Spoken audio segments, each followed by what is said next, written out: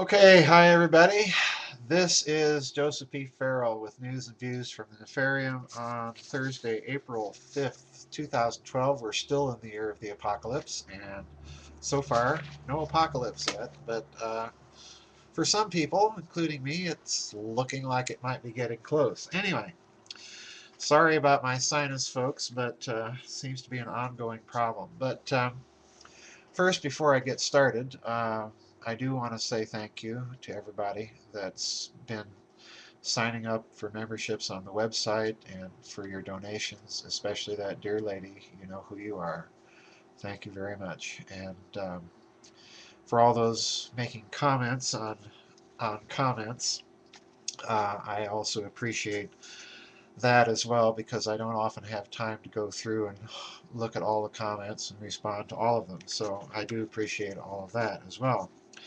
I am, as you can tell from the pile of books back behind me, I'm still hard at work on the sequel to Babylon's Banksters, which brings me to the subject of today's little news and views. This is an article, once again, from the Daily Bell, and it plays directly, as a matter of fact, into the sequel I'm writing to Babylon's Banksters.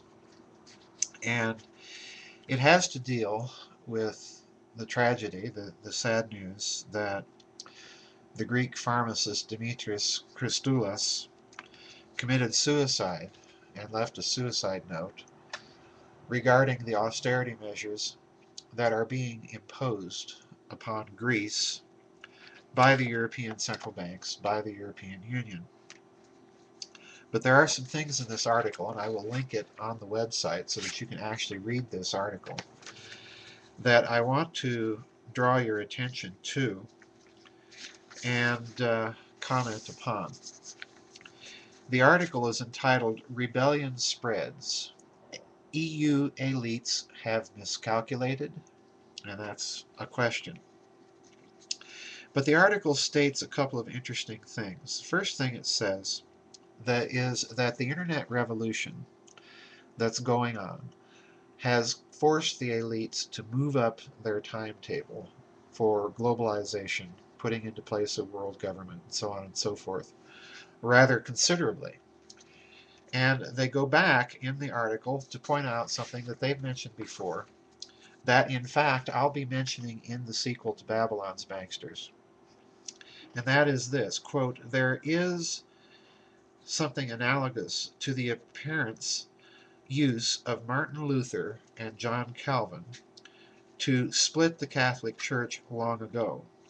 There is even some anecdotal evidence of support for Oliver Cromwell and his activities in deposing British royalty for a generation." Unquote. Now, what the Daily Bell is suggesting here is something very crucial, and I talk about this in the sequel that I'm writing to Babylon's Banksters. And that is, during the first information revolution, which was the appearance of the movable type printing press in Europe, that made possible the dissemination of not only the Bible, but commentaries on the Bible, philosophical works, and so on and so forth throughout Europe.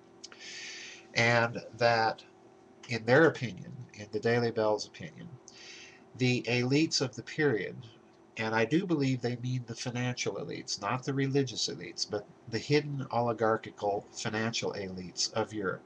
And when I say oligarchical financial elites, I'm thinking in terms of the research of Dr. Webster Griffin Tarpley, which we'll get back to in a moment.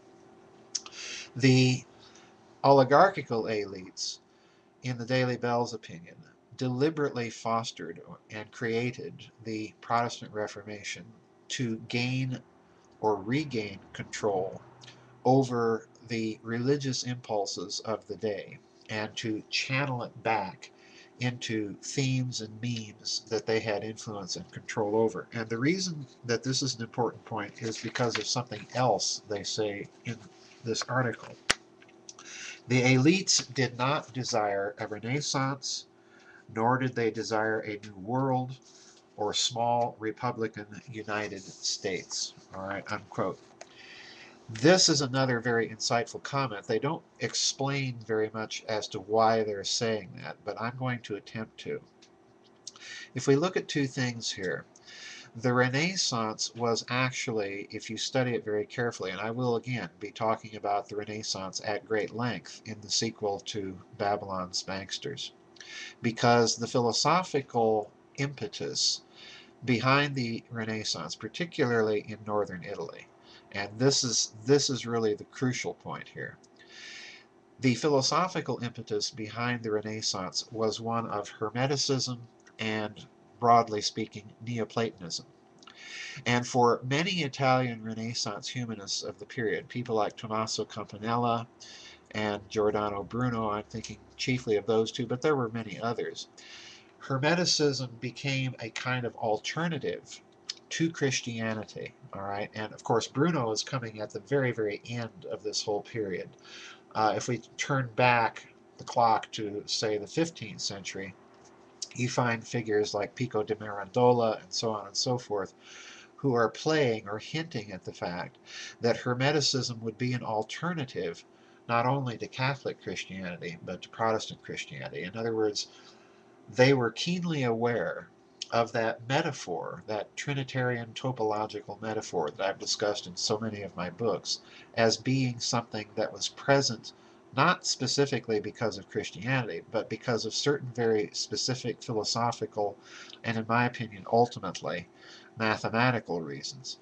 So these people were opening up the bottle. They were challenging the elites. The elite at this juncture, and if you're not familiar with the work of Webster Griffin Tarpley, which I will be discussing in the book I'm writing, but certainly I'm not trying to give away the book, folks, so don't worry about that, because I'm going to go way beyond anything that Dr. Tarpley writes about. But you need to familiarize yourself with a work by Dr. Tarpley called Against Oligarchy. It's actually online. You can go online and read this work. It's all about Venice and the financial oligarchy of Venice. Now, Tarpley makes a very, very interesting and good case that it is this oligarchy that is behind, or at least trying to influence, the division of Europe into Protestant and Catholic camps and to create wars out of it.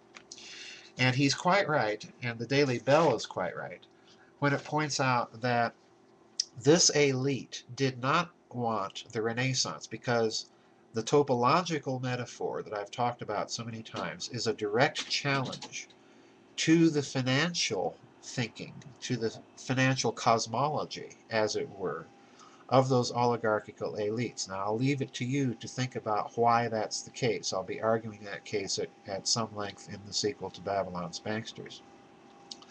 But the other thing that the Daily Bell is pointing out is that this elite did not want the New World either. And the reason why is very important.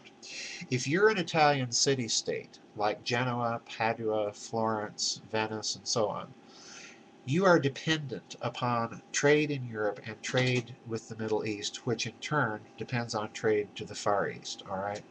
So they're interested in keeping their trading monopolies. They're interested in keeping the status quo of the system. What the New World did in its discovery and backing, particularly by Spain, what that did was it broke open the bottle. It was, in other words, a closed system versus an open system once again. And if you go back to Babylon's Banksters, I was trying to argue the case that there is a direct link between closed systems of finance and closed systems of physics, and open systems of finance and open systems of physics. Open systems are inevitably challenging to oligarchical elites, and this, I think, is what the Daily Bell is getting at here in that short statement. Now, they go on to say something very, very interesting in this article, and they're citing Ambrose Evans Pritchard, the journalist for the London Times. And Pritchard has this to say, quote, "This event, the suicide of Dimitris Christoulas, has happened, and such events have consequences. The structure of monetary union is the root cause of this deepening crisis." In other words, it's the euro itself and the attempt to impose austerity measures on the nations of Southern Europe in order to stabilize the currency, the euro. All right, that's what they're getting at here. The structure of monetary union is the root cause of this deepening crisis since it shuts off the usual solutions. The policy mix of fiscal and monetary contraction underway simultaneously in countries containing 140 million people is making it even worse.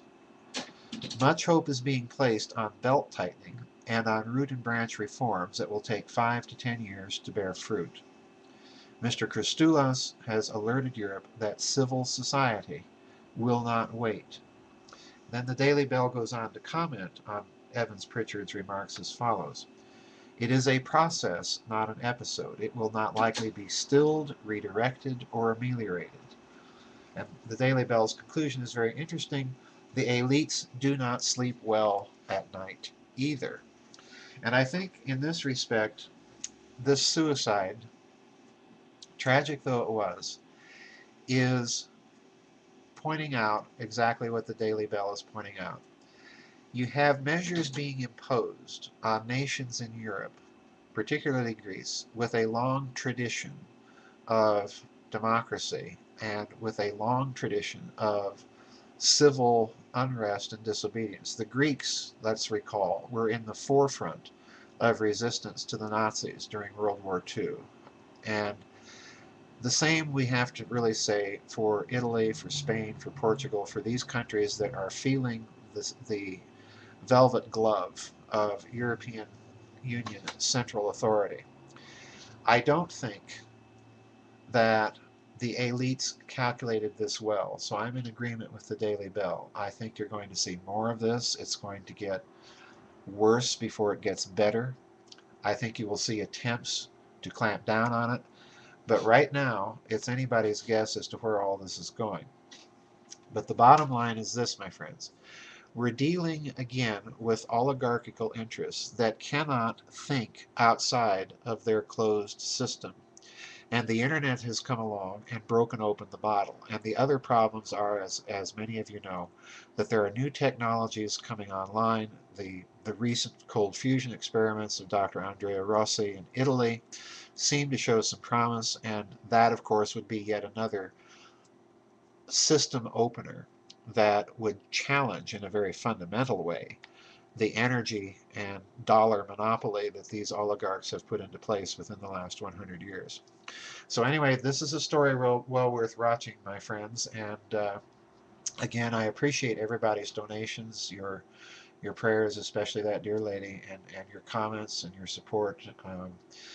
I truly do appreciate that, and I'll see everybody on the flip side. God bless everyone.